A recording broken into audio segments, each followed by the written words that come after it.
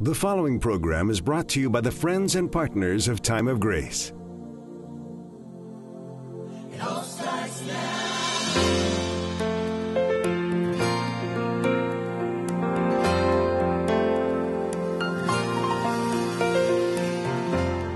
One of the new features at Time of Grace that we're really pretty excited about is a digital series of devotions that we call Your Time of Grace. There are a half a dozen or so younger pastors, younger than me at least, who have been preparing online and digital and Facebook type devotions. They come in a set of 5, one for each day of the work week, and each one's only about 3 minutes long. And they're a great way to start your day, and they have found great success and enjoyment for the people who have subscribed to that service. We are absolutely thrilled to have with us here at Time of Grace today one of those young speakers who is a pastor in Florida. His name's Pastor John Enter, and we're delighted to have him here with us today. Welcome, John. Thank you. It's incredible to be here. We're glad you're here. Thank you. I'm a little curious today. We're going to be seeing in a few minutes your series that you did on the book of Job. Yes. And the book of Job is kind of a dark story, and it seems like a little bit of a downer. So I got to know, why did you pick Job? I picked Job because Job's real. He's going through pain, emotion, like we all do. Life doesn't always turn out the way that we want it to. And yet Job is crying out to God, not always against God. Most of the time it's not against God. He's just saying, God, I need you, but this doesn't make sense.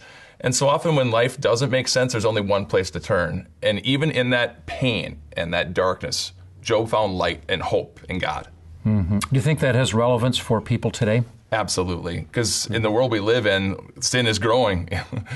Pain is immense. And so everyone needs a place to turn to, and they can relate to Job, because Job just lays it out there, and we need to lay out our sins and our needs before God. And Job's a great example of that. And God gives peace to Job at the end of the book, and that's what we all desire and what we all need. Yeah. This story of Job is kind of personal for you and your wife, isn't it? Absolutely. Job lost 10 children. My wife and I lost a child. And it was a time of just deep darkness for us. And for 34 days straight, I couldn't make it through the day without crying. My wife said it took her a year and a half to kind of come out of the darkness. And so we felt like Job felt. Mm-hmm. As we watch this first episode, you're going to notice some dramatizations where we actually brought in some people to kind of illustrate the things that Job and his suffering wife were going through. Now, if you don't know Job had it made. I mean, life was good. He was rich beyond rich. The Bible says he had 7,000 sheep, 3,000 camel, 1,000 oxen, 500 donkeys. On top of that, he was married. He had 10 children and the love and respect of everyone that was around him. But then in the course of one afternoon, it was all gone, taken away from him. Servant after servant after servant came running over to Job and said, remember those sheep? They're gone. The camels, gone. Oxen, gone. Donkeys, gone. The servants either killed or hauled away. They're gone. And then one more servant came with the worst news of all. His 10 children died in an accident. We read that and it begs the question, why does God allow bad things to happen to good people? And you see, that question right there is the reason so many people aren't believers in Christ. Because they say, how can your God, who you say is so loving and so full of mercy, allow bad things to happen to good people? Well, the answer to that question is actually twofold. First of all, the evil that is in this world is not from God. When God created this world, it was absolutely perfect. Adam and Eve, in their will, chose to disobey God. They ate that fruit, the forbidden fruit that God said, don't you dare eat of it, and yet they did. And they broke this world. The perfection was gone, and sin was upon us. That's not from God. That's actually from the human race. But yet God in love, He holds back that evil. And if He didn't, it would be only evil all the time. And every once in a while, He lets a little bit of it through, just for a short time, to remind us that this life is not really the good life. The good life, the best life, is the eternal life waiting for us in heaven. We hear this in 1 Corinthians chapter 10. God is faithful. He will not let you tempted beyond what you can bear. But when you're tempted, He will also provide a way out so that you can stand up under it. Whenever that pain hits you in your life, God says, I am going to be there. I know you'll need my strength. He gives you a way out. And that way is, well, it's Jesus. I mean, look at Job. His life was absolutely amazing, blessed beyond comprehension from God with all those animals and all the servants that were there. And yeah, he lost it all, and it was horrible. But that was just for a season and just for a time. See, the Bible at the end of Job says that after that point, whatever he had before, God doubled it. When God allows the evil of this world to hit you, it's just for a time. It's just for a season. So if you're feeling pain right now, you're in your season. Cry out to God and know that He is right there with you. May this message from Job, this lesson, give you comfort in your life, no matter what it is that you're going through right now. You suspect that there was some anger with Job and especially his wife? How couldn't you be tempted to fall into that when you lose absolutely everything and there's no reason, rationale behind it? Look, God could have stopped those things, couldn't He? Absolutely. In His power and His might, in a second, in an instant. And that's what makes it so difficult, saying, why, God? Yeah. Why'd you let this happen? It makes you suspect either He's not as powerful as He claims to be, or He's not as smart as we'd like to think He is, or He doesn't love us anywhere near as much as we had been led to believe. One of those three things, or maybe all three, have had to fail. Yes. So I could imagine if Job's wife went off on him, I find it hard to kind of judge the woman. Yeah, we need to remember that truth, that she went through everything he went through. And for some reason, we pushed that aside. But yeah, she was struggling in the midst of all the loss she was in. Okay, I got to get a little personal now. Okay. As you and your wife went through your season of loss, were you ever tempted to be angry with God? Absolutely. Absolutely. There was no explanation. And then when all of a sudden we got that word that we lost him, we instantly felt that. That is a problem that I think all of us fall into, a temptation we all fall into. When life doesn't go the way we want it to, we think we're bigger than God and we got a bigger plan than God. And when our plans don't match His plans, that's one of the first places we can slip into is anger with God. Why didn't you do this for me? Very me-centric. In our message from yesterday, we saw how God allows some peril and problems to come into our lives, but God is always there to give us the strength that we need. Today we're going to look at Job's wife and the reaction that she had to the pain that came into both of their lives. Now, before we see her words, I need to remind you of something. The same thing that happened to Job happened to his wife. They lost absolutely everything in the course of one afternoon. The thousands and thousands of animals that they had were wiped away and gone. And worse than that, their 10 children died in an accident. Now, it doesn't make it right what she's about to say, but it sure makes it real. Job, though, Job reacted in amazing faith and trust in God. When they lost all that, Job looked heavenward, and he looked through eyes of faith to the Lord and said, "The Lord gives, and the Lord takes away. May the name of the Lord be praised." Job's wife didn't react the same way. Instead, she looked at her husband, who was trusting the Lord, and looked at him and said, "Curse God and die." Could you imagine hearing something so hurtful from your spouse, the one that you love so much that you married? And actually, maybe you don't need to imagine that. Maybe you are stuck in a marriage where someone is just mean, vile, hurtful, and you're struggling to show that love back. And maybe for you, it's not just in your marriage. Maybe for you, it's at work. You've got that unrelenting boss who just won't stop beating down on you, or that coworker for some reason has it out for you and just goes after you, and you just can't get them to stop. How do you show kindness back to them when they're so mean? Job gives us an amazing example, him living out his faith. When his wife said something so hurtful, you think he'd have reacted in anger, but he didn't. His faith shined through. He said this to his wife in Job chapter 2. "Shall we accept good from God and not trouble?" What amazing words. Words of faith that say, even in pain, should I not accept the good and the bad? And see, the way Job reacted to his wife is the same way that God reacts to you. He forgives you, changes your life so that you do not have to react that way again, because you don't have the pressure of sin on you, the pressure of the stress of that wrong reaction. But you have Christ in your heart.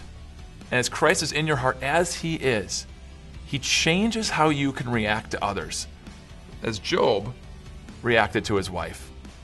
May that give you peace in your heart if you've got guilt right now over how you've reacted in anger to someone else.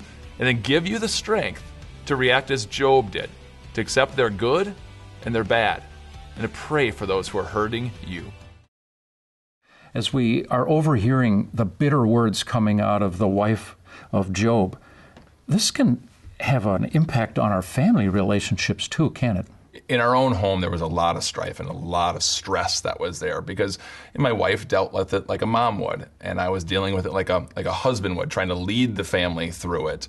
And we didn't always match up perfectly, and that created some difficulties in our house. Yeah.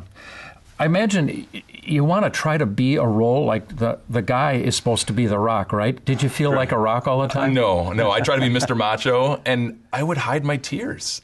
At night, I would go in the bedroom and have my kind of alone time, and I was, doing work, for church, but I would just break down. And my wife wasn't seeing that side of me because I was trying to be the rock for her. And I kind of think she was feeling like, where's John's emotions? Where's his brokenness on this? And finally, I just let it out before her one day. And it was amazing how much that brought us that much closer together. And she saw my strength in my weakness, which as a man doesn't make sense. Makes no sense. No, it doesn't. No. I think just simply asking the question, are you okay? What can I do? As opposed to suffering in silence in our own corners or outside of the bedrooms or crying on the side and wanting to not be weak in front of the other person, and just being real with one another and just saying, honey, what can I do to help you? Is a question that anyone, man, female, man, woman, wants to be able to hear. Mm-hmm. Today we're looking at Job's friends. They hear that Job is in a lot of pain. A friend comes in when everyone else goes out, and Job's friends at first come in and they look like they're going to give him the peace that he needs, but they say nothing. For 7 days, they just look at Job rolling around in the ground in pain and agony of losing all of his children, losing all of his animals, his livelihood, and now boils have set in on his flesh. He's scraping his arms with broken pottery to try to get relief, and his friends just stare at him. Then, when his friends finally do speak, what they say is something not helpful at all. They basically say, Job, you must be so awful, have done something so horrible in your past that God is now coming after you and he's punishing you for the wrong that you've done. That's something that we say to ourselves a lot.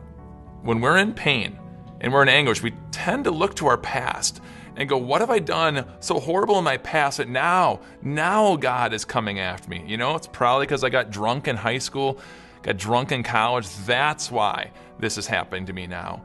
Or because I was intimate with someone who was not my wife. Now, that's the reason why I don't have intimacy with my wife. Or maybe that's why I can't have children with my wife. That's not how God works. God does not hold back sin in order to punish you later. No perfect parent or any parent would do that. Would that make any sense for me? I have 4 daughters. And let's say one of my daughters does something just mean to her sister, makes her cry and break down in tears. And then when I'm talking to that same daughter, she disrespects me as I'm trying to teach her, she back talks me, and then grabs one of mommy's china plates and just smashes it onto the ground. Would it make any sense if I waited 2 or 3 months? My daughter's upstairs sleeping, and I burst into the room and wake her up and start scolding her about how naughty she had been, and then put her in timeout and say, now you think about what you've done. Would that make any sense? No. No parent would do that. Neither does your Father in heaven. He doesn't stockpile sin. In fact, what he does is the exact opposite. As you and I confess that sin and wrong, whatever the wickedness is that we've done in our life, he forgives it and he forgets it. It's exactly what he says to you here in Hebrews chapter 8. No matter how bad you've done wrong, no matter what wicked or wretched thing you've done in your life that you think God could never love me, he says, I will forgive their wickedness and will remember their sins no more. God does not stockpile your sins. Jesus is not out to get back at you. Jesus is out to get you back to him. Please share today's message with someone you know who's blaming themselves of their past, of something Jesus has already forgiven them of.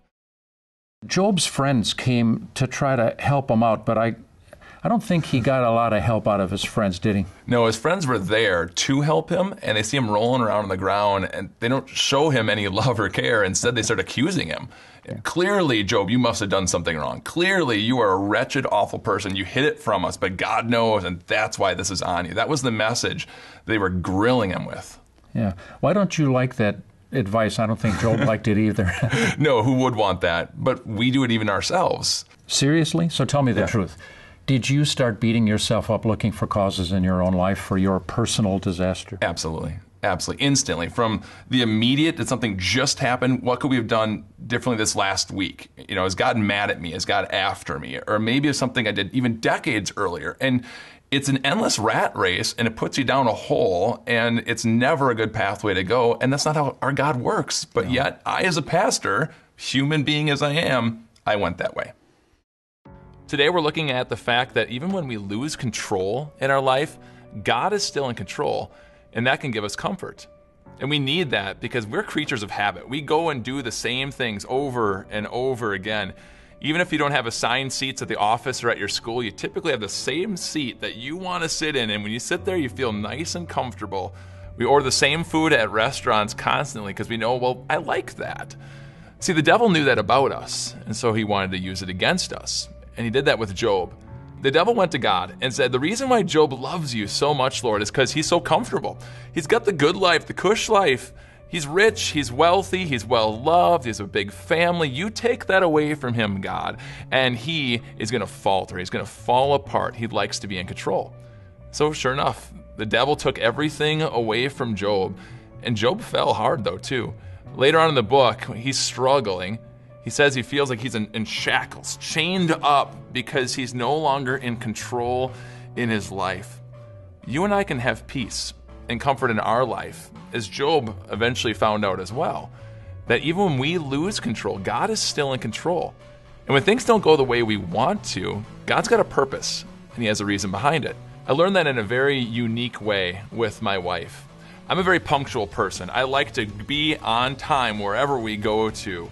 And my wife, when I were finally going to go out on a date, we had to be at the restaurant at an exact time. And my wife is a beautiful woman who doesn't take a long time getting ready. But for some reason this day she was mad at her hair, having this big fight with her hair in the bathroom getting ready. And I'm like this caged animal out in the living room saying, let's go, let's go. And I was losing control. I didn't like the feeling. Finally, we leave about 10 minutes late. And we're driving down the road as fast as we can to try to make it to our reservation. And we came across this horrible, horrible car accident, maybe 5 or 10 minutes old. And it hit me. Maybe that's the reason why my wife struggled with her hair that day, which is out of character for her. Maybe God was in control when I was out of control in order to keep us completely safe. And it changed my perspective. God used that moment to change my outlook. I still am a very punctual person, and I don't like it when we're late, but for some reason, when it happens that way, when we're late, I can say, well, God had his purpose. He had his plan. He's always in control. So when things go out of control in your life, don't sweat it. Don't get stressed out. God is still in control, always watching out over you, always working for you.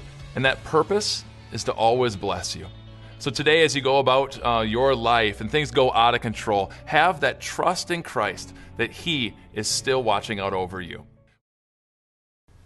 I'm a little bit of a control freak. I don't like to admit it, but I don't like feeling weak, and especially over an extended period of time. I got to imagine Job, especially as a guy trying to be the guy, trying to be the leader, yes. Especially because, he had a lot of employees. He was like he was the business boss. He had a large family. He was the patriarch. What do you think it did to his head to sit there scratching himself and be basically helpless for a while? He lost it. I think we all would. We all have our sense of control. We sit in the same places at church. We go to the same restaurants. We order the same food at the same restaurants. We like to have control, as big as that is or as small as that is. And Job completely lost it. Can I get personal again? Yeah. What did it do to your head to realize that as you had lost a child, here was a problem you couldn't fix? I'm a fixer. I've always been a fixer, and I'm a fast fixer. And there was no fast fix to this. And so that was so frustrating to me. And that's what brought me, I think, I can't say more because the loss of our son was the worst. But that's what really also brought me deep in on my knees, because I wasn't in control, and I'd like to be in control. I think we all like to be in control. Mm-hmm. In other words, it's possible that God had a kind agenda in allowing you to be weak for a long season. Mm-hmm. What did that do for you and for your wife? I'm a much better husband now because I'm a better listener now. I'm a better dad now because I cut time off of work to get home to my kids, because I was a control freak, at church and do, and find my worth in my work. And also that changed. Mm-hmm. Completely changed. Mm-hmm. And so I'm carving out more time for my family, mm-hmm. as a lot of young professionals don't, and I wasn't doing, because we want to be in control. Job's been in a lot of pain, unimaginable pain. To lose absolutely everything he has in his household, to lose all 10 of his children in an accident, to lose the respect of his wife and his friends, and then to have his health be lost as well. He cried out to God, enough. I just can't do it anymore, God. I don't see your power. I don't see your love. Show yourself to me. I've had my breaking point in my life. I'm sure you have too. You've cried out to God, this doesn't make sense. This isn't you. This isn't the God that I love and that I know loves me. Show me, God. And see, when Job cried out to God that way, God answered him, but probably in a way you wouldn't expect. God asked Job, Job, where were you? Where were you when I made the world, when I laid out its foundations, when I met the mountains to go this high and the rivers and streams to go here, set the stars in their place? Where were you when I did that? I am powerful and I am mighty. And you would agree, go, yeah, God, that shows your power, but how? How does that show your love? Why would you answer Job that way? Well, see, we look at 1 Peter, and 1 Peter connects the creation to God's love for us. He, it says, and that's Jesus, our Savior, he was chosen before the creation of the world. Let that sink in. Before God made the world, he knew that we would break it. He knew that we would sin. He knew that he had to choose to send his son to die on the cross to be our Savior before the creation of the world, and yet he still made the planet, made us to be here. That shows his love. Why would he make us, even though he knew that we would sin and we would disappoint him? Well, before my wife and I had children, we had our cool cards. Well, we could do whatever we want, whenever we wanted. We'd be sitting there at home at night, just kind of bored on the couch. I'm like, you want to go out? Sure. And then we had children, and that has all changed. I've been pooped on, I've been peed on, I've been thrown up on. But if you're a parent, you know what I'm about to say next. I wouldn't change it for the world. Because when I get home and that key hits the door, I can already hear my children on the inside screaming, Daddy's home! And they run and they throw their tiny little arms around my neck and give that big, beautiful hug. And suddenly, it's all worth it. God the Father thinks the exact same thing of you. That you are worth it. Worth all of the parenting, all of the work with you. When you make decisions and disappoint him, he still loves you, still cares for you, and still has you as his top priority in his life. May that give you peace, not just today, but throughout your entire life, that your Father in heaven cares for you. Please share this message. Share it with anyone whose hearts are hurting, to give them encouragement, to uplift them into Jesus. I'd like to think I'm a patient person, but I think if I had been in Job's sandals, I think my patience would have gone to school. And you see Job lose his patience with God and cry out towards the end of the book against God, saying, God, I don't get it. I don't get you. Why? God, at the end, he had a little conversation with his suffering servant. And before he brought all of the healing and all of the wealth and gave him all his stuff and his family back, before he did that, he had a few things he wanted Job to know. Yeah, he said, Job, look at the world I made. This world is breaking down, but I will restore you, Job. I will take your broken body, and I will make certain that you know that in me you will live forever. He wasn't going to be resurrected in the sad, diseased state as he was scratching himself. When God puts us back together, we're going to be our ideal selves again. Absolutely. Bodies of perfection with the perfect one in glory. Yeah, that not only are our grandmothers who died, frail and with tired and elderly bodies, they're not going to come back as 93-year-olds again, but also little ones who pass away are not going to be babies in eternity. They're going to come back according to the beautiful blueprints that God had drafted for them.